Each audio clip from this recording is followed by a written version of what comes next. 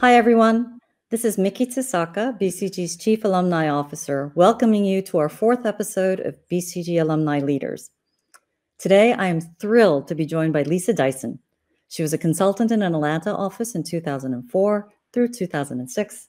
She is now a member of our alumni community in the Bay Area, and Lisa is the CEO of Air Protein. We're also proud to call Lisa a former TED at BCG speaker too.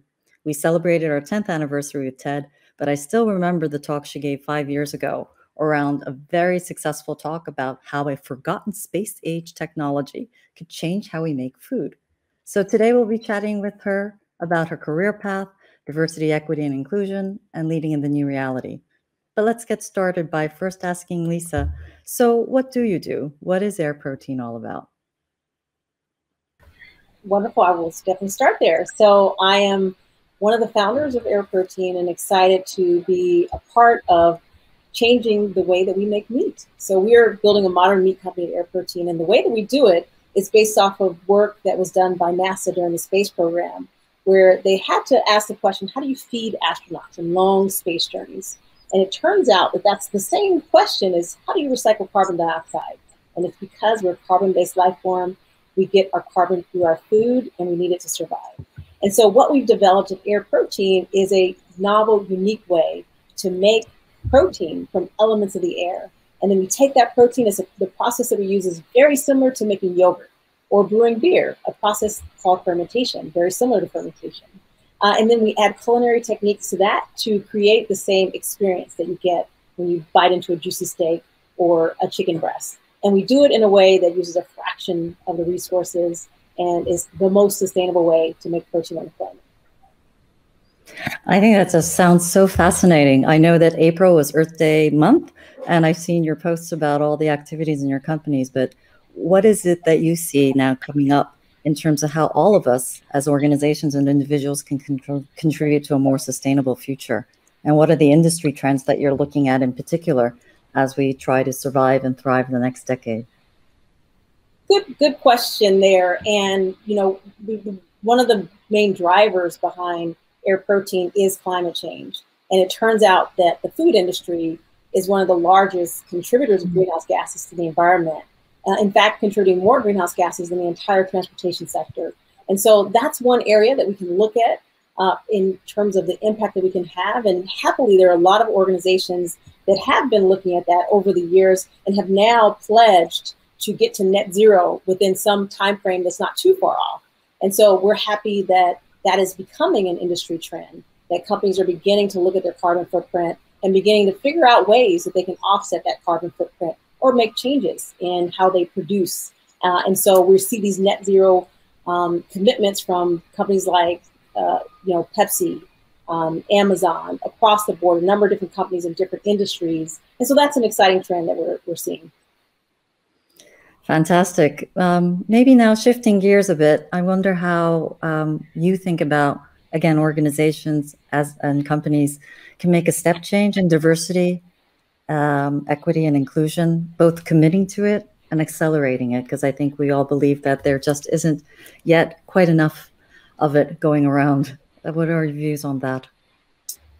So one of the investors in Cuverty, and by virtue of the fact that Air Protein is a subsidiary of Cuverty, an investor in Air Protein, Capor Capital, they have as a requirement for companies that come into their portfolio that they have to make a founder's commitment. And that commitment is to build an organization that is diverse and inclusive from the start. And so they actually have a number of different suggestions and principles and tools for companies as they're building from scratch to create companies that from the beginning, their boardroom, their management teams, their entire staff really embrace diversity and inclusion. And so one of the things that I'd say that is important in any organization is to make sure that the leadership is bought in to the importance of having a diverse organization. We know that the data shows that diverse organizations do have great performance. You look at the boardroom, and if you have diverse boards, you have better performance across the board. And so, you know, for organizations to really embrace that and embrace inclusion as being a operating principle, as it were, and then to get people or a person, chief people officer, someone who's leading the organization in terms of the people and the talent to really implement, different systems in terms of recruiting, in terms of how you reward people, having sponsors throughout the organization to make sure that everyone feels like this is a great place to work and they belong when they show up. Fantastic. Maybe a bit of a personal question then, Lisa, if it's okay. I do wonder, you've had an incredible career so far, and I can't wait to see what comes next. But what are some of the challenges you faced as a leader, and how did you overcome those challenges? Well, definitely there's a lot of challenges that one faces as a leader. I'd say one thing that stands out, in particularly as an entrepreneur, so that's really where I've really focused the last decade or so of my life, is really building things from scratch, coming up with ideas, and then creating businesses out of them.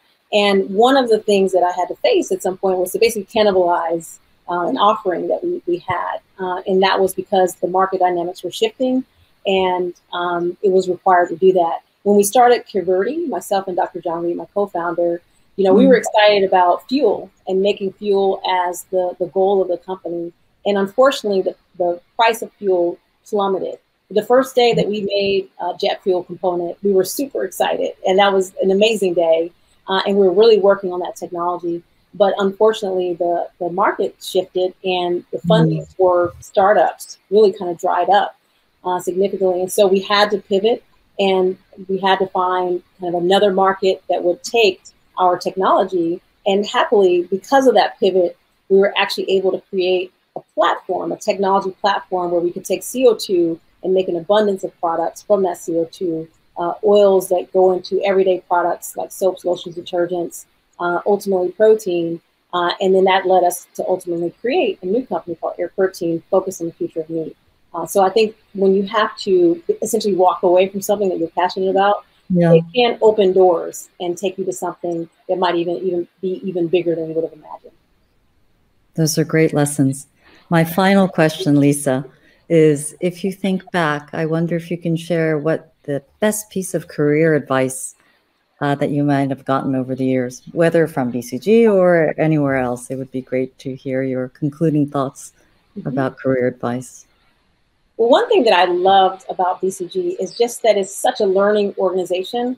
There's feedback loops that are happening constantly, whether it's immediately on projects, whether it's at the end of projects, whether you have mentors, various people that are made available to you by the organization to help you learn and grow. And that's an important lesson for me, just how, the people around us, basically everyone is an expert at something or knows more about something than I do. And really approaching people that way and finding out, how, about this person's life experiences and how those life experiences could be leveraged really to help me grow. And of course, I have to give as well. How do I give of what I've learned and my experiences to those around me, my colleagues, my peers, people that I mentor as well. So I think it's really just about leveraging your colleagues, finding sponsors, getting mentors. These are things that are really crucial, I think, in anyone's career. And then when I started Cureverty and then ultimately Air Protein, one way that revealed itself was just to surround myself by advisors. So I found people that were experts at building companies, experts at fundraising, experts at closing deals, whatever it was that was needed to build a successful company. I went out and found several advisors in those different areas. And happily, people were and continue to be really willing to contribute, their knowledge to help others and lend a helping hand. So I would say that's a critical thing that was an integral part of my BCG experience that I've gone on to implement throughout my career afterwards. Fantastic. Well, thank you so much for sharing your thoughts, your wisdom, your experiences, your advice. I've really enjoyed all of your stories. So thank you for joining us today. I hope all of you enjoyed this chat with Lisa as much as I have, and please do join us for next month's episode of BCG Alumni Leaders as well. Thank you.